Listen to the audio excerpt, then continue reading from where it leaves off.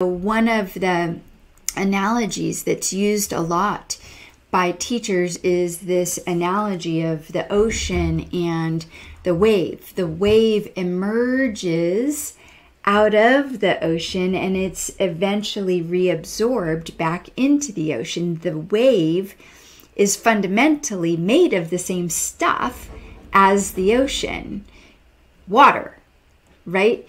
It's fundamentally made of the same stuff as the ocean, but it appears as a wave for a finite period of time, and then it eventually is subsumed back into the ocean. It doesn't die from the perspective of duality.